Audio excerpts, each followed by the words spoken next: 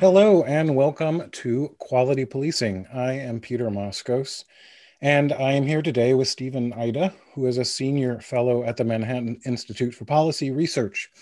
He researches state and local finance and social policy questions such as homelessness and mental illness. And this is another in hopefully a continuing series of interviews with people who contributed to the Violence Reduction Project, which is a collection of about 30 or so essays related to the rise in violence last year in 2020 and what we can do about it now to counter it, to bring down violence. And that is available at qualitypolicing.com, as is this podcast. But if you go to qualitypolicing.com, you'll get a link to the Violence Reduction Project and the essay by Stephen, which is titled More Supervision for the Mentally Ill. Could you, well, first of all, welcome, Stephen. And I don't know, can you tell me about the essay? Yeah, sure. Thanks, Peter, for the invitation. I tried to organize my essay around the concept of supervision. More supervision for the mentally ill might be a way to reduce violence overall. That's how we would meet the overall goal of this project. When we talk about the challenge of mental illness and the challenge of how, in a way that leads towards disorder and crime, and in some cases violence, a lot of times we're talking about treatment. Treatment is a medical term, and studies, epidemiological studies that have done of the population have shown that the mentally ill population go untreated at a very high rate. A very high number of people with serious mental illness do not receive the treatment that they need. That is really the ultimate goal of what we're trying to get to with mental illness policy. But I think supervision is a concept that gets us towards treatment and may be more meaningful in a policy sense. It's not really a medical concept, but it's a term that policymakers may find more useful to think about when they're trying to get people or organize systems in a way that are more conducive to letting the medical professionals do the work that needs to be done, ultimately to stabilize people with untreated serious mental illness. So that's why I tried to emphasize the concept of supervision as a general way of thinking about what we're trying to do here. And do we have data on the percentage of mentally ill who do become violent on the streets? And similarly, do we have any data on the percentage of crime committed by people in crisis that have mental illness that could, in theory, be treated? Well, it's a very controversial idea at all, I should say, just to frame my response, that mentally ill people are violent at all. There's been a movement dating back many decades to frame the mental illness challenge as a disability rights challenge, and thus it's essentially a civil rights challenge. What we're trying to do is integrate the disabled mentally ill people into society. They're longstanding victims of oppression, just like racial minorities, and they are no more harmful than the non-mentally ill population. However, the studies that have been done that look very carefully at the mentally ill population and find them to be no more violent or prone to criminal activity than the rest of the population often leave out the portion of the mentally ill population that are in hospitals, that are in jails and prison, and thus give an artificial slant on the basic propensity to violence. It is certainly true that the vast majority of the seriously mentally ill population would be about 4 to 5% of the adult population as a whole. Yes, that population, generally speaking, is not prone towards violence. However, if you look at the untreated seriously mentally ill population, then they do seem to participate in criminal activity and acts of violence at a rate higher than that of the non-mentally ill general U.S. adult population. About 15% is a figure that 15 to 20% of the seriously mentally ill population is incarcerated. That has been a figure that was persistently high for a long time, even throughout the recent decline in the jail and prison population. Um, and studies looking at the so you have a 15 to 20% of the incarcerated population versus only 4 to 5% of the general adult population. That suggests, I think, at the very least, involvement in criminal activity, an elevated rate, at an elevated way. Um, and there have also been studies that have done by, for example, the New York City IBO, the Independent Budget Office, looking at the kind of charges that people with mental disorders are charged with versus the general jail population. And they seem to be charged with more serious crimes than the rest of the population without mental disorders. So that, at least in a very basic way, indicates that when people with mental illness don't receive treatment, then yeah, they're more likely to engage in criminal activity than the rest of the population. Sorry to be verbose. No, no, that's good. And I'm I'm hesitant to even frame some of these questions because mental illness is not my field. So if I say something that needs to be corrected or explained, let me know because I'm asking the mental illness part of this very much as a layperson. Um, s- what is there a accepted figure or a known figure for the percentage of people incarcerated who have serious mental illness? I know it's high, but I well, it can be a little bit complicated gathering those types of statistics in a very precise way because jails are run by counties, and whenever you're trying to gather data from local system, there's just a lot of variation and messiness across the nation as a whole. And also, definitions of serious mental illness can vary. And probably in many jail systems, there's not a necessarily a great amount of diagnostic work being done. You're also talking about a very transient population. But that all being said, I would say that 15 to 20% would be a reasonable estimate and of the. mental illness, of course, is a broad category. Yeah. What are the diagnoses we're talking about in terms of and yeah, in terms of the population that will end up incarcerated? I assume I assume depression is not high on the list and schizophrenia is, but is that possible can you break that down at all? Yeah. The terms have changed over the years, and different service systems and different levels of government are not always defining the terms in exactly the same way, which makes everything very complicated. But the term that most policymakers use is serious mental illness or severe mental illness to distinguish the especially troublesome population from people with general mental disorder, people with anxiety, people who have like hoarding disorders or something like that. The Diagnostic and Statistical Manual lists dozens and dozens of various diagnoses, but which are conditions that someone could be diagnosed with, but live a perfectly functional, normal life, if not a flourishing, happy one. Um, Serious mental illness technically means that 4 to 5% of the adult population, that is a subset of the broader population with some form of mental disorder, um, whose condition is so serious that they have difficulty functioning in normal adult life. They can't maintain regular relationships with friends and family. They can't hold down a job. They may have difficulty performing just basic daily functions.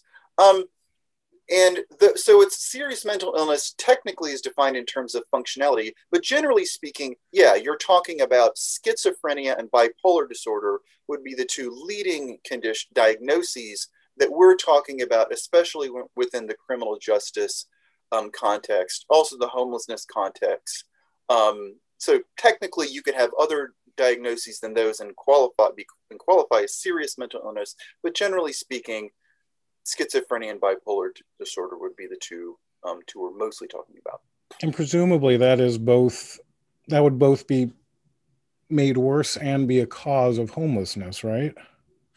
Yeah, the way I like to talk about it is, people with schizophrenia are very difficult to live with. And even when they have housing, in the sense that they live with their families who are trying to care for them, as many, journalistic accounts of, for example, subway pushings attest, that schizophrenia it develops in the late teen, early 20 years, and especially when it goes untreated, they become very difficult to manage. They become resistant to the type of restraints that their families are trying to place on them, probably often for their own good. And then there's a break. And I should also say that, especially if you're talking about low-income communities, or well, any family, if there are small children around, there are other people in the family whose welfare needs to be taken into consideration. For various, it may just be impractical to try to keep this individual at home. So the bond breaks, and that's in addition to, yes, there are these economic issues. You can't hold down a job if you had florid schizophrenia, but but socially, it's a problem, and thus it's unfortunately, it's understandable, if that's the right word, why so many people wind up on the streets in that condition. I mean, I presume that, everybody who pushes someone in front of a subway train, and there's certainly anecdotal evidence, but I believe there's data to support it. It has been increasing the past 2 years in New York, or since 2020. I assume everyone who pushes someone in front of a subway train has a serious mental problem. I don't think it's correct me if I'm wrong. I think that's a safe assumption. Is there something what is it about schizophrenia that makes some people want to push someone in front of, like, a subway train? Like, I don't get it, obviously. What's the connection between schizophrenia and sort of random violence? Well, schizophrenia is a thought disorder. You obviously um, interpret the world around you in a very different way than other people do. It is true that can happen in a somewhat just silly, comical, essentially harmless way. And even many people who have violent tendencies in the early, when it first comes on, sort of calm down a bit in their later years, some sort of parallel to how people talk about aging out of crime. But I think that I don't have a good medical explanation for your question. But they interpret other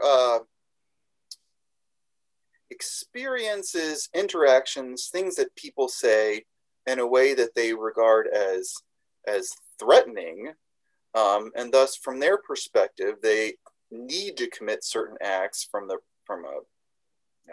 self-defense perspective, often, that other people would say were not, they were not in any real threat. And is this tied to hearing voices, or is that a different diagnosis? Yeah, schizophrenia would be that would be a symptom of schizophrenia. Yes. And yeah, it's those voices are almost never telling you good things, unfortunately, which is interesting. Some schizophrenic people can become functioning, some even high functioning. There are, but one thing that I've noticed is that when you talk about memoirs that people write of overcoming mental illness, there are a lot of memoirs about overcoming depression. There's some about overcoming bipolar disorder. There aren't a lot about overcoming schizophrenia. There are some, but they seem to be fewer in number, especially of the overcoming depression genre. So it's a really tragic thing, and it's especially tragic for the families that have to. And is there a gender disparity? I can't remember the statistics offhand about the gender breakdown between men and women. And is there, can treatment be effective, or how often are there medicines, are there drugs that people can take to make things, to at least mitigate things or make things better? What's the state of medical treatment for this? Yeah, I think that, um, any competent, I mean, leaving aside sort of radical anti-psychiatrist types, um, any mental health professional, any clinician, any competent psychiatrist would recommend medication as being, really essential to trying to stabilize somebody with schizophrenia. Um, there were generations ago hopes that there could be at some point a wonder drug, a wonder cure that would eliminate this plague forever, similar to other medical advancements that were made in the 20th century. It's never really worked out like that. And oftentimes, one reason why it's so difficult to stabilize someone is coming up with the right combination of medications takes a lot of time, a lot of guesswork, and failures. The medications often have unpleasant side effects that contributes to the difficulty of finding a regimen that will take at a very high rate. Many schizophrenic people, they have trouble grasping the idea that they are sick, that they do have a mental illness, and that also makes them resistant to taking medication. And sometimes when people are stabilized, they think that they're cured and they don't need to take medication anymore. And so they relapse after that. So it's very difficult work. And like I said, I think the medication portion of the treatment regimen, will also interact with whatever else is going on in someone's life, like the personality of the social worker who they have to deal with, whether they have some sort of housing, their relationship with friends and family, and non-medical treatments such as supportive employment, just something to do during the meaningful daily activities, can also be absolutely crucial to just stabilizing someone, giving someone something to recover for, similar to how we talk about recovering for substance abuse. So it's a really complicated process trying to bring someone from a state of, just dangerous, florid schizophrenia to just basic stability. And clinicians will often say it's hard to know at the beginning of that process who it's going to succeed with and who it's not going to succeed with. Mm. And the reason this relates to criminal justice, if nothing else, is looking at the Washington Post database that now has 6,163 people shot and killed by police, going back, I guess, to 2014 or so. But by their crude breakdown, they just have a category called mental illness. And 23% of those shot and killed are categorized as, yes, mental illness, as opposed to no or unknown.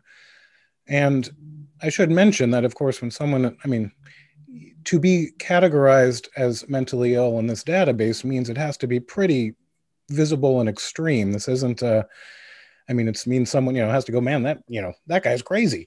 How do it's not like they're doing a post-mortem psychological test on the person. So I would say that's probably a pretty big undercount even, but it's a huge number. It's a quarter of all people shot and killed by police are known to have mental illness. Leaving aside the difficulty in solving this problem, it still jumps out to me as, well, low-hanging fruit. If we're concerned about cops shooting and killing as many people as police do, that seems like both a practical and a humane place to start. How does that link to, at some point, if cops are in that situation, you can say it's too late. Yeah. But cops don't want to be in that situation. And I can also say from my own experience years ago as a cop, the times that I found really scary were, it's one thing to talk to someone who's angry or mad or upset and drunk or high or whatever. But sometimes you're talking to someone, you realize, whoa, that there's no connection there. Their mind is somewhere else. And then suddenly sort of reason is gone. What can you do? And other than sort of back away slowly. But it's a scary situation for everyone involved. And perhaps related to that, there have been many cases in New York in the past few years where people have both murdered other people. I'm thinking of in Chinatown, the guy who Mhm. killed 5 homeless people. And then there was another case where a guy attacked a cop with a chair and knocked the cop into a coma and was also shot and I think killed by the cop.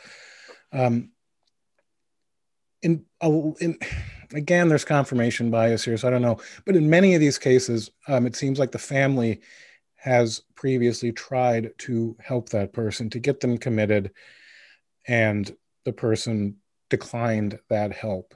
Do you think that's is my summary accurate? I mean, do you does it or is that or am I just sort of Yeah. taking these extreme cases and extrapolating too much from them? Yeah, I looked at the Washington Post data somewhat closely a few months ago myself as well. And yeah, if you're talking about like about 1,000 fatal police shootings a year, 200 to 250 of them involve mental illness. The vast majority of those were the individual was armed and he was attacking the cop. So, in those types of circumstances, I don't know how much we would expect from de-escalation tactics.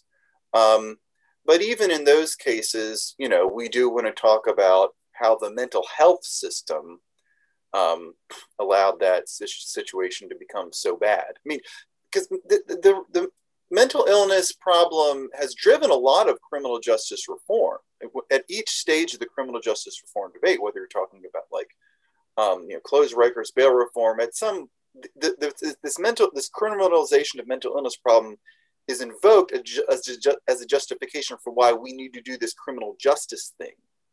But in the mental health reform context, mental health reformers always invoke that same phenomenon of the high rate of mental illness amongst the incarcerated or high rate of mental illness related police shootings as a reason why we need to do mental health reform. And I think the mental health reformers have the sounder point. I mean, if this is all, if we're really interested in going upstream and taking a preventative approach to social policy questions, then we really need to look at mental health reform, not as much criminal justice reform, to deal with this problem of the criminalization of mental illness, so called. Yeah, most people did.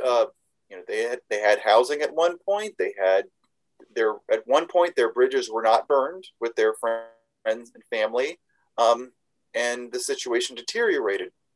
Generations ago, prior to deinstitutionalization and the dramatic reduction in the institutionalized population, what a family did when they knew they had an uncontrollable adult relative is they put them in a hospital, just like developmentally disabled teenagers were put in a home essentially for the rest of their lives.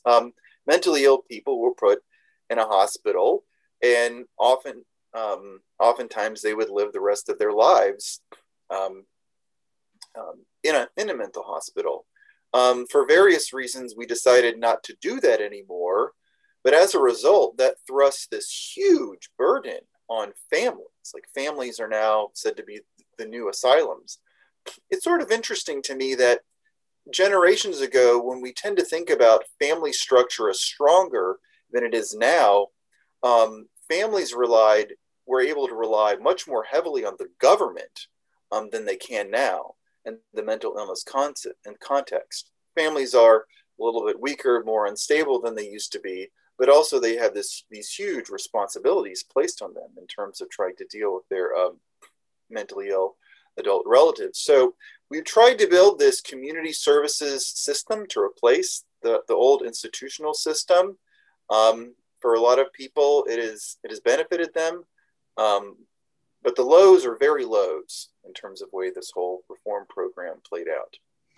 So I presume, as is often the case, Western European countries are doing it better than we are. Maybe Canada is, I don't know. And I say that because when I'm in Amsterdam, there are not as many visibly mentally ill people sort of ranting and raving on the streets.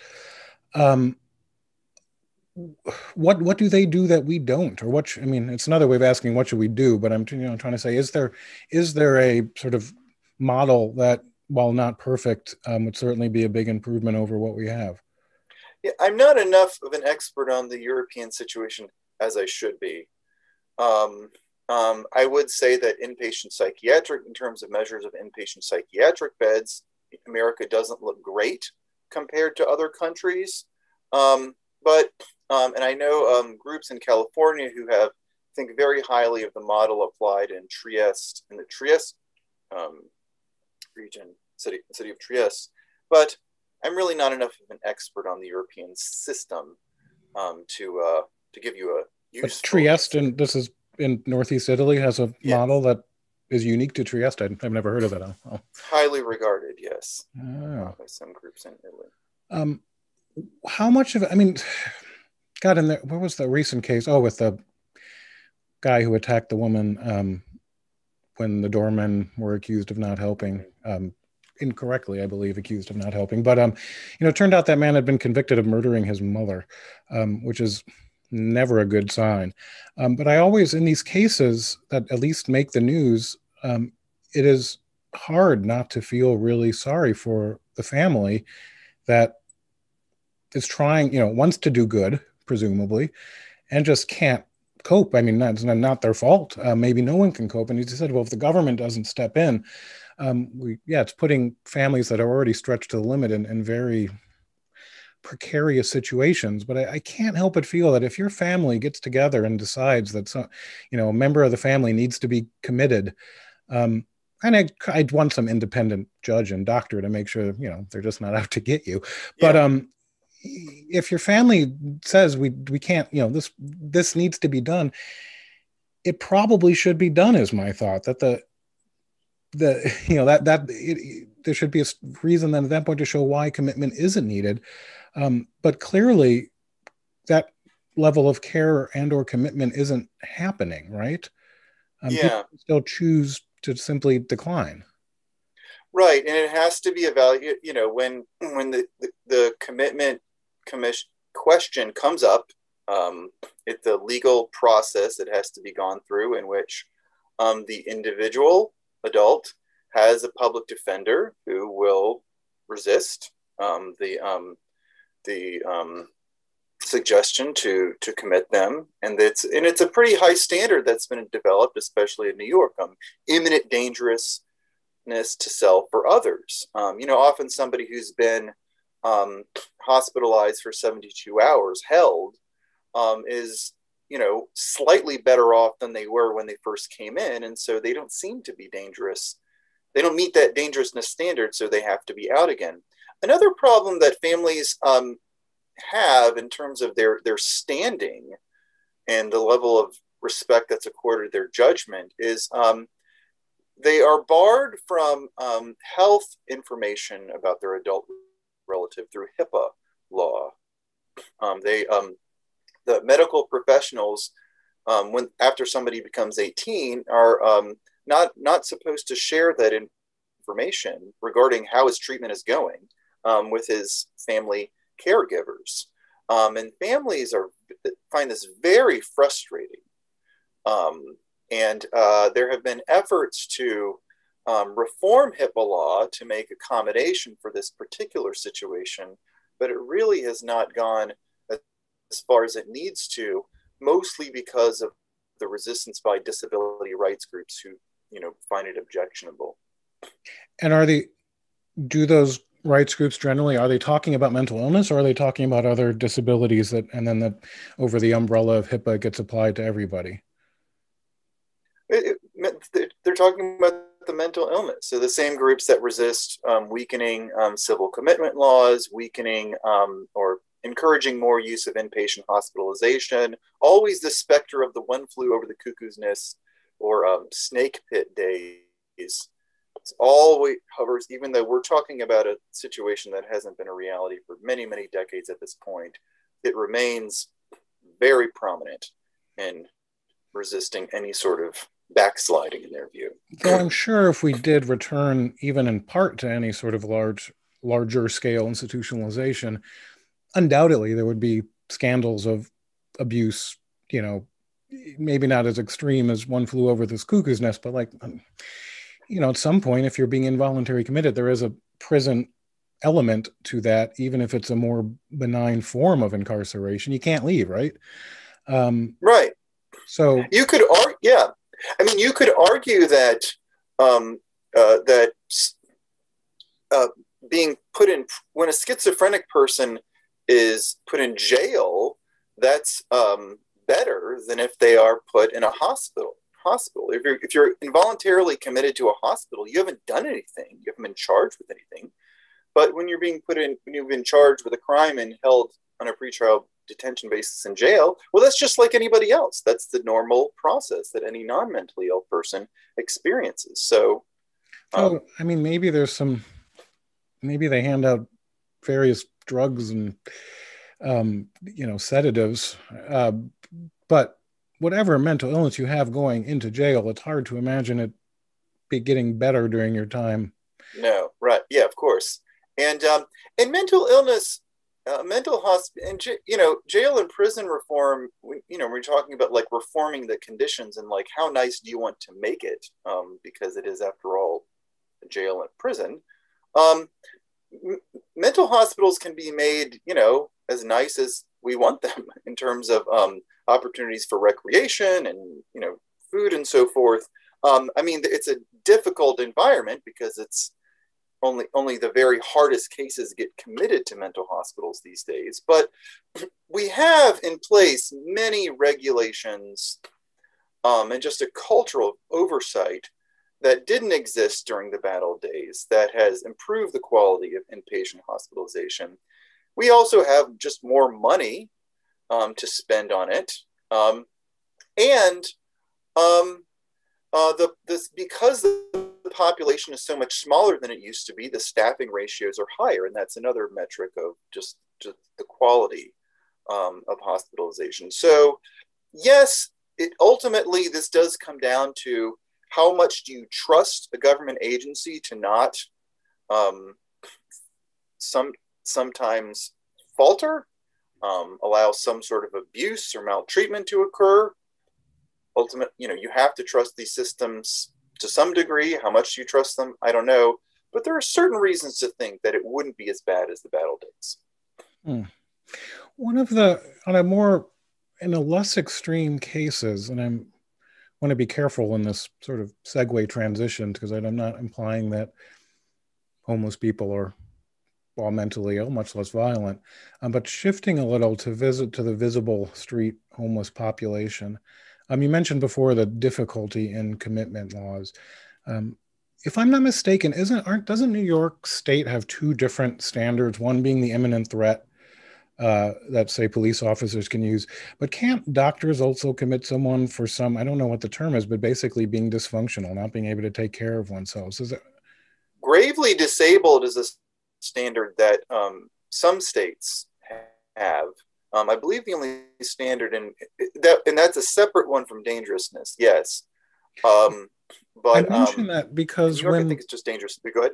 back when the NYPD had a homeless outreach unit before it was defunded, um, one of the things they would do is go out with doctors to get to have a both so there'd be a doctor there, but also I think to have a easier or a lower standard of commitment for people that were clearly on the street and not taking care of themselves. I mean, the idea that we should just let people stay on the street because they decline services strikes me as incredibly inhumane. It's a weird callousness. We're just supposed to go, okay, they said no, so just leave them be. I don't know. That bugs me both from a common humanity standpoint and also as a resident of the city, because if someone's on the subway and there are other riders that should also be part of that policy calculus. But looking just at the person who needs help, the police would commit people to Bellevue, and Yeah, and the problem, at least, and I don't know, Bellevue Hospital, this is, may beg to differ, but they don't seem interested in actually treating people. I don't know if that's because it's a money issue, if it's because they're overloaded, but they're, once the cops bring you to Bellevue, it's out of police hands and it's in doctors' hands. And because of HIPAA, we really don't know well what, on an individual case, we have no clue what happens. But they said the person would just be released, and they would be released without any yeah, because of HIPAA, there'd be no question of, there'd be no way to follow up on future treatment. There were no social services greeting people. So, they just sort of walk out of Bellevue at some random time and, and, go Yeah, right. And so I guess, I mean, it seems it's so frustrating from their perspective because they're trying to do the right thing, trying to get people help, but the system doesn't even seem to help people when they're supposed to be getting help. So I don't, um, yeah. I mean, they write. Most of the people on the street have been hospitalized. The mentally ill population on the street have been hospitalized at some point, but it would have been a brief duration. Yeah. um, is there a problem in the label of homelessness because it implies the issue? Well, I mean, the term itself maybe doesn't necessarily, but it's well emphasize housing as opposed to health. Is that a problem? Do you think that homeless in the way that homeless, uh, I don't know, politicians or advocates, or I don't know, or maybe I'm making a straw man argument here, but I don't think I am in categorizing homelessness as one primarily of housing and economic conditions. Is that? Oh yeah. I mean, absolutely. Before the modern homelessness crisis emerged around 1980, the term homelessness or homeless didn't have anywhere near the currency that it has now and that it developed in the early 1980s. Going back to the early 20th century, we talked about tramps, we talked about hobos, we talked about bums. During the Skid Row era in the old days of the Bowery, we especially talked about bums. Not as much homelessness. Some social researchers would use the term. It wasn't the common popular term, and also the catch-all umbrella term that it is now. Um, and that was deliberate on the part of advocacy groups to force that term into the debate in order to press the case for how more support for housing, essentially, and that was always the basic idea for almost inventing the term homelessness around the time of 1980. The debate has taken a few different turns over the years. But yeah, the general goal is to increase support for more government spending on subsidized housing programs, especially. And that's why people, even now, there are sometimes, as we're like deciding that some terms are offensive that used to be just like ordinary terms. More commonly, with increasing frequency, we're hearing the term people experiencing homelessness instead of calling someone a homeless person. But still, they can't break from that basic term because that would then seem to diminish the idea that what's needed above all is more housing as opposed to a more effective mental health system. Homeless has to be conceived of as a housing problem if you're trying to build support for more housing. And of course, as an umbrella term for most people experiencing homelessness, it is a housing problem. If you look at, I mean, but in terms and the overlap with the police and criminal justice is really a small segment of that. It's a portion of, well, some in shelters, but a portion, so we're talking about the street homeless. So New York has roughly 80,000 people in the homeless and in the shelter system, I think. I'm pretty sure. The vast majority of those people are housed at some level, be it in shelters or hotels or temporary housing or however the system does Yeah, or doesn't deal with that. I'm not, I'm not talking about that group. It's an important group, and they need help. And I think housing is part of the solution.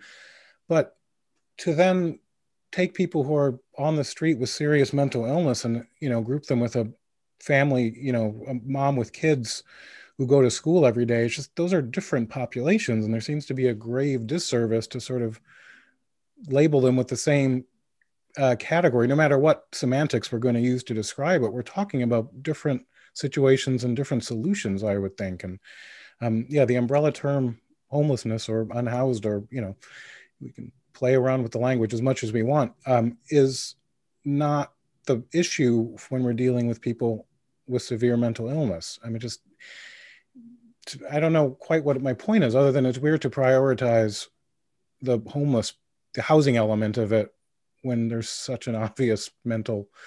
Well, and it's yeah. I mean, there's the I mean there. I mean, it's irritating because I mean, having studied the history of it a little bit, as I said, it was deliberate to try to wrench all these different problems together under the same term, and also it points towards a different standard of success. You know, this how is a city doing these days with its homelessness problem? Generally, I would say most policymakers would say, well, how many permanent supportive housing units did you bring online last year? How much housing did you build? You have a homelessness problem. That is, you succeed in meeting that problem by building more housing. Well, what did you do on the mental health front? Well, I don't know. That's what mental health agencies are supposed to do. So if you how you conceive about the problem, how you conceive of the problem, how you talk about it points immediately to how you're evaluating yourself and making progress with that problem. Hmm. What is the history? What happened in the 80s that contributed to the what we have today? Well, I would say deinstitutionalization played a big part of it. Deinstitutionalization of the mentally ill started in the 1950s, but really got going beginning in the late 60s and throughout the 70s. Just huge reduction in beds. And the harder cases, not like senile old people, those were the first people to be released from the institutions. And that was a large But the percent, I harder, know, of the institute. yes, It was an old folks home for a lot of people. absolutely, yeah. Before we had nursing homes in the way we have them now, yeah, the old people were put in psychiatric hospitals. Yeah, as much as a third at the peak, I think. And I mentioned that So, because a lot of people draw a direct line between deinstitutionalization and incarceration. And there probably is some link there, but it's not the same population we're talking about, who were by and large were in the mental institutions in the 50s and 60s and prisons in the 80s and 90s. well, it was the old psychiatric hospitals were dumping grounds for sure, and a lot of different problems were dumped on them. And so, but the hard case population, the chronically mentally ill population, those are the ones, as the pressure to keep going, pushing the census and the hospitals down, really got going more aggressively in the late 60s, early 70s. That's then right before the homelessness problem emerges in the way that we recognize it. And also that's right before when people start talking about the high rate of the elevated rate of mental illness amongst the incarcerated population. There are also things going on in the way that governments paid for the stuff. Medicaid came online in the 60s.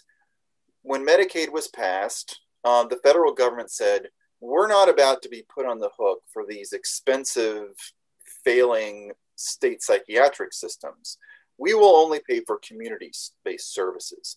So the states said, well, okay, if we can bill the federal government for community-based services through Medicaid, well, then let's put people in a system where we can bill the federal government for that. So Medicaid also contributed in a big way to deinstitutionalization. And again, in that crucial decade of the 70s, immediately before these newer problems that we're familiar with developed around 1980. And was part of that, can we blame Reagan for budget cuts, or was that not a big factor? Well, Reagan was president right when these, bag ladies, street people emerged in this bad recession around in the early 1980s, the worst recession since the Great Depression at that time.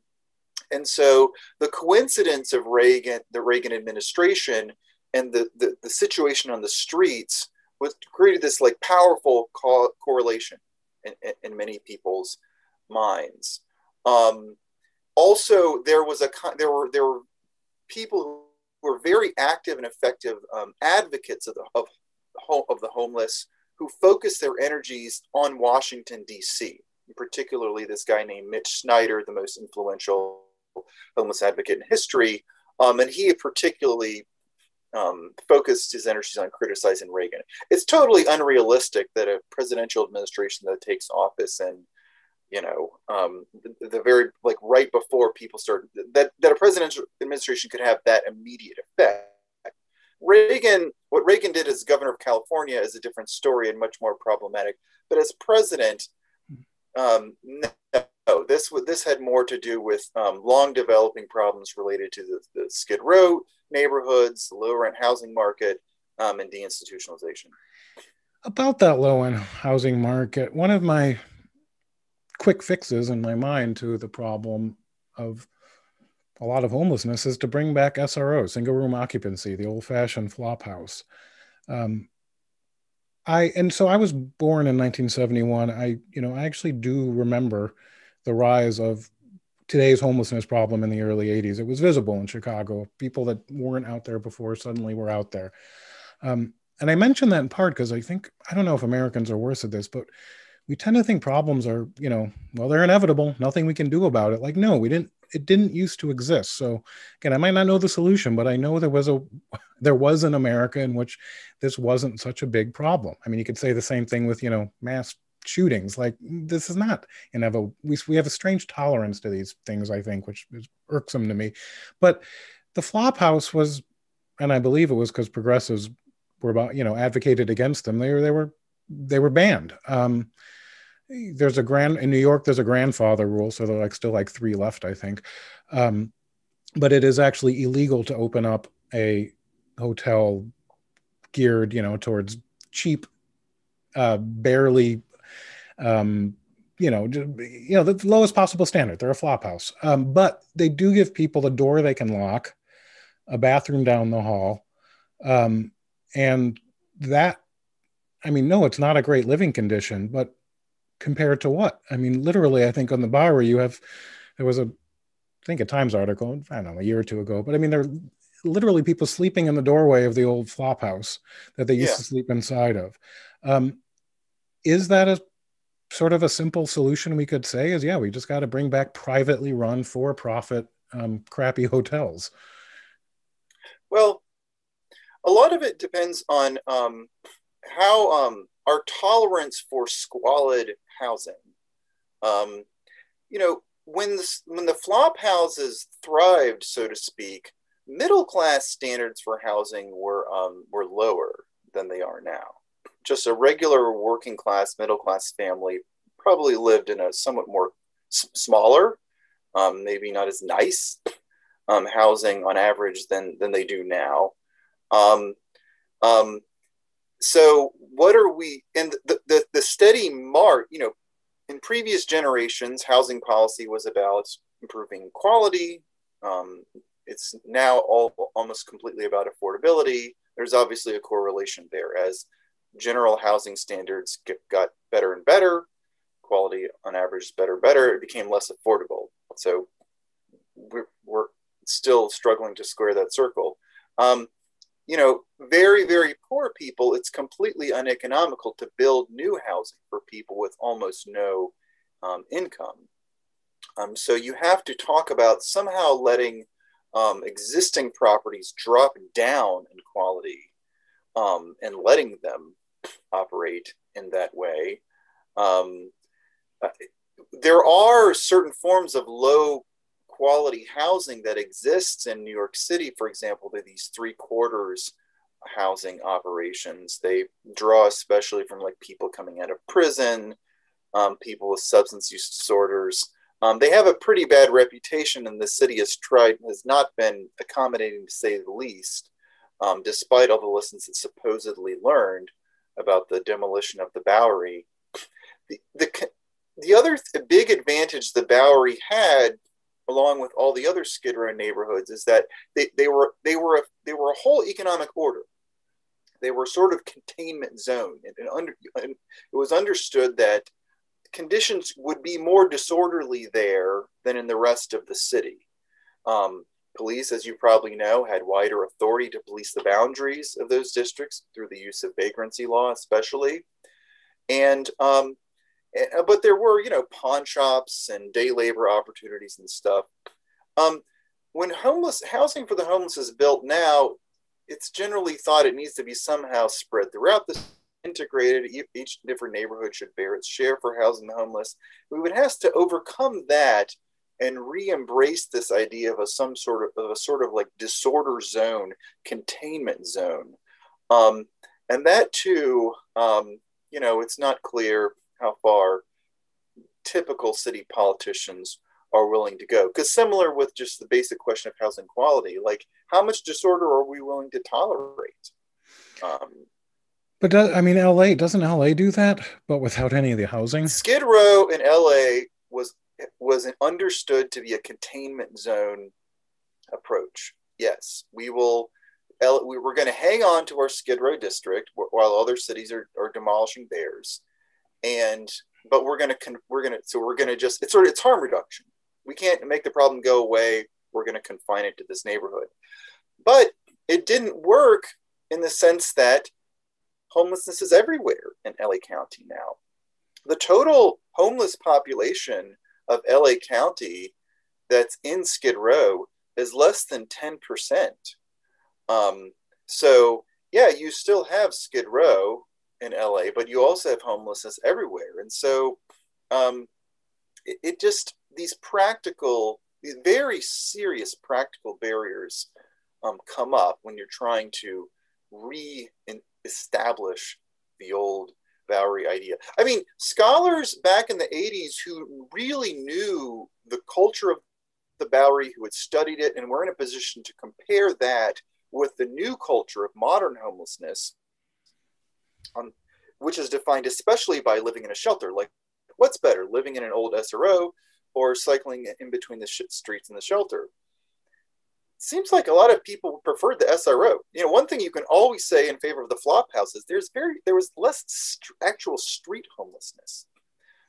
That's it. People had a roof and a locked door and a mailing address.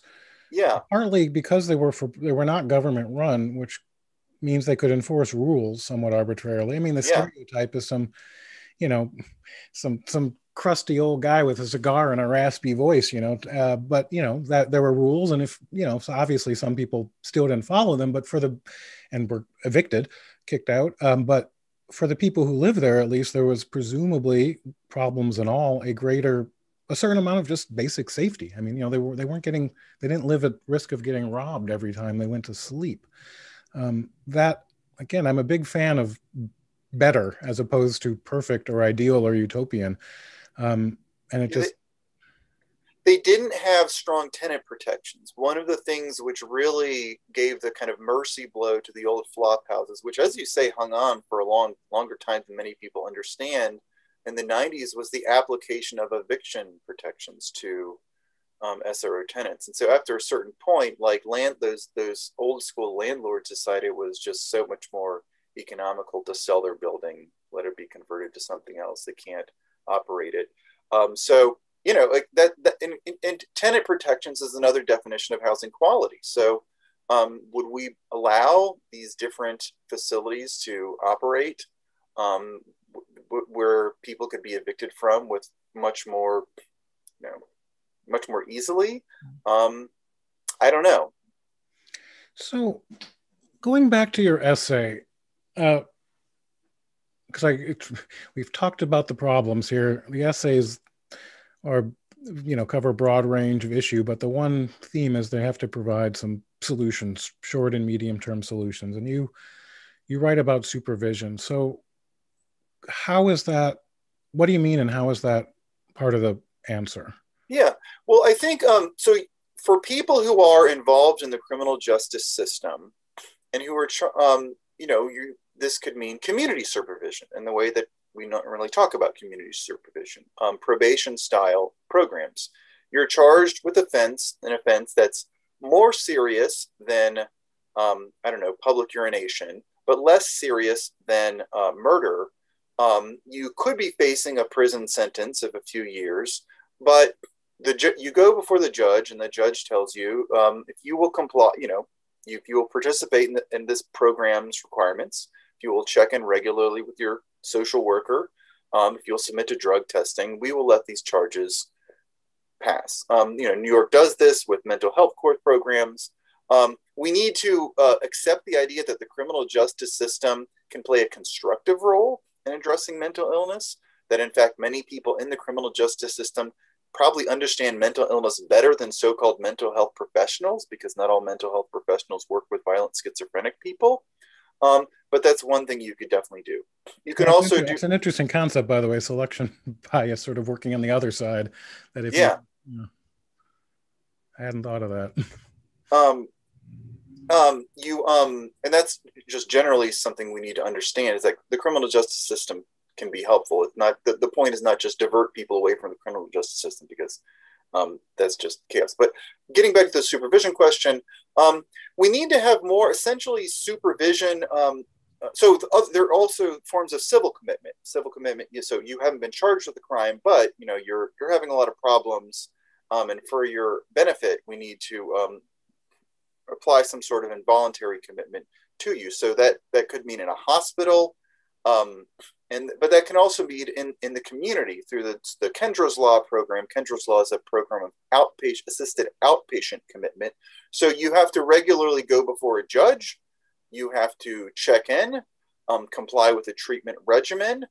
And this is a program that, you're not falling through the cracks when you're in Kendra's Law. We're keeping sight of you. We're making sure you're remaining stable.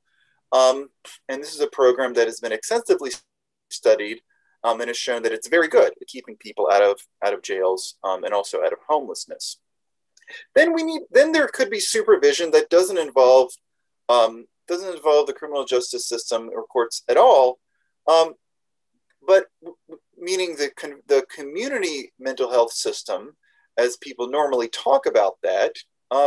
But we need to be talking about more basically supervision of that system, because one thing that strikes me about these subway pushings and these spectacular tragedies is like, I'm sorry, did some what social service agency was supposed to be looking after this guy?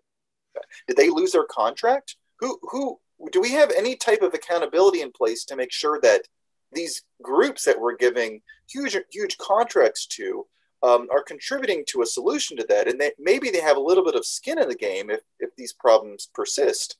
So we need to make sure that we are requiring the mental health services system, meaning especially like nonprofit organizations to whom we give contracts, to focus on seriously mentally ill individuals and exercise some sort of oversight and accountability if they're not keeping track. It always bugs me when these subway pushings, well, he slipped through the cracks. I'm like, but that implies there's some floor or some mesh net that was supposed to hold them. And I go, there are no cracks he slipped through. It's a free fall.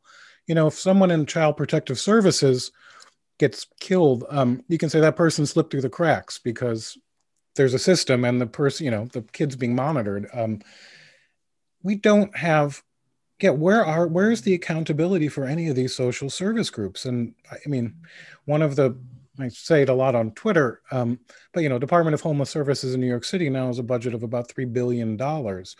And that doesn't include other programs like Thrive NYC and all, right. It's the budget of the NYPD is less than $6 billion. $3 billion is a lot of money. Yes. And so it seems like the least we could ask in return for that is someone is accountable and says, oh, that person that pushed someone in a subway train, like, yeah, we messed up. Or you know what, bad things might happen. We didn't mess up. Maybe, it will, sometimes it just happens, but nobody says, oh, that was our charge. Right.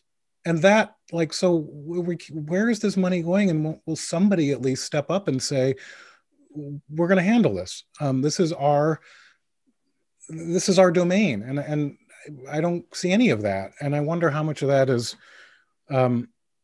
bureaucratic. Some of it's incompetence. Some of it's just the nature of large bureaucracy. But then you add to that a certain amount of corruption, a certain amount of, I worry that perhaps people who profit from the suffering of others, I mean, and I do mean it maliciously deep down, but I don't even necessarily mean it maliciously, that they want to perpetuate the problems because they don't actually get the incentives of the system to not encourage solutions. Yeah, I mean, we need to be more honest about what types of mental health problems we're trying to address. Programs that exist to assist school children who are bullied in schools, those are mental health programs. Those are part of the mental health system. Those are programs that are very valuable to the families of bullied youths, but they can't really be said to be doing anything about subway pushings. But there is this like eliding that goes on where people will say, well, yeah, when I'm working with children, I'm trying to prevent subway pushings. I'm taking an upstream approach. But really, in some sense, you're trying to work on a different problem. In some ways, an easier problem, but at the very least, you can say it's just a very different problem. And we need to be more sort of forthright about who really is working on subway pushings and not postpartum depression for homeless women, anxiety for school children, things like that. These are just entirely different. This is the Thrive NYC problem. Well, assuming that subway pushers are vastly disproportionately visibly homeless and not riding the subway to get to work, um, that's something that we absolutely could police our way out of. It won't solve the mental illness problem, but it'll solve the subway pushing problem if that person isn't allowed to remain in the subway by choice. That's a pretty easy solution. That's a policy decision. Where will they go? I don't know. But at some point, we have to take the subway system into account too. It can't exclusively be about the care of the individual, even if the care of the individual should be the primary focus. At some point, yeah, I don't want you pushing people on the subway. But these are choices that, subway rules used to be enforced, and that changed under de Blasio. Seems pretty simple to go back to the way it was for the previous 15 years. And also, you need to be talking about like protecting the homeless population itself. One of the least studied problems in homelessness policy is homeless on homeless crime. I mean, you mentioned earlier the Chinatown murders, also the incident down near the South Street Seaport, and the incident of the who the Post called the A Train Ripper. A number of his victims were other homeless people. Very frequently, when these violent crimes occur, the victim is a homeless person. The situation, anything that occurs inside a shelter has to have been perpetuated by a homeless person, because nobody else can get into a shelter other than homeless people. So, George Kelling wrote when subway rules were written and then verified, the constitutionality was upheld by the courts. George Kelling wrote that the key moment was gaining the moral high ground, and he said that happened when people were being ejected from the subway for violating rules and put into vans that was taking them to services and shelters, and there were advocates literally trying to drag people out of vans so they could remain in the subway system. And he believed till the day he died, and I concur with this belief, that it is not humane. The subway is not a good shelter system because of danger, because of lack of facilities. And so the idea that somehow, so you have to gain a moral high ground, that this isn't just about being mean to make other people's lives less unpleasant. It's it's dangerous. Most crime is not. Yeah, I assume that actually most of the crime down there is homeless. The victims are homeless people as well, as easy targets. That seems like it should matter more than I think it does. But I don't know. Is there a rational voice on these issues?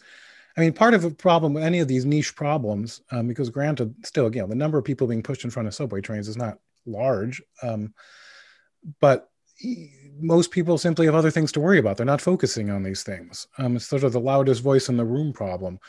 Yeah. The transit workers union have been pretty vocal about it. These are frontline heroes who were still going to work in the dark days of March and April and having to steward these, mobile homeless day shelters. It's amazing to me that progressive politicians in New York City ignore the minority majority transit union, blue collar minority workers who are saying, we need more policing down here. And progressive politicians talk about decolonization and defunding. That's an odd disconnect to me, but I mean, very often they don't have enough clout. Go ahead. Now, just saying, politically, the union apparently doesn't have enough clout, because I don't think they're winning this battle, but it is a voice that should be heard more. Yeah, and I think that when the situation with the reopening, frames this challenge in a much different way because traditionally, you rely on crowds to regulate disorder in this traditional Jane Jacobs way, and maybe we might see tourists coming back to some degree in the summer, but the commuters, who are a huge portion of those crowds, I think there's a lot more uncertainty about if or when they're coming back. And relying on crowds is a non-governmental, non-public safety response to disorder. But then, the ball gets put in the lap of the government and public safety agencies if that solution remains unavailing for the time being. And the number, I got one. Do you know what is the estimate for the number of people living in the subways? We're talking hundreds. It's not thousands.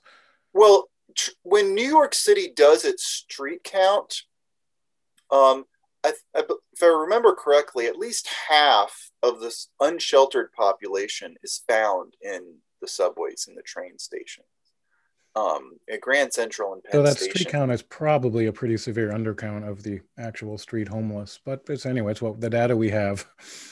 So yeah, and there are more people. Like one statistic I can give you, there are more people living in the subway system than in Queens. The street count tends to turn up a very small number of people living above ground in Queens, and Queens is enormous. I mean, Queens is like the size of Houston, but by the terms, so there's a way in which the subway system sucks in much of the unsheltered population away from the other boroughs. I mean, it's Manhattan in the subway system that you find the street population really concentrated in New York City.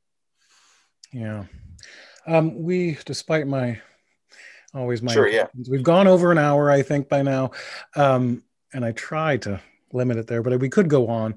I want to, thank you. We've really talked about two divergent. I worry about the fact that we sort of blended homelessness and mentally ill here, when it is always important to put a legitimate caveat that, what we're not saying is that everyone out there is some violent homicidal maniac by any means, but these problems do overlap, and they're often not talked about honestly. So I appreciate your essay to the Violence Reduction Project and what you've had to say here.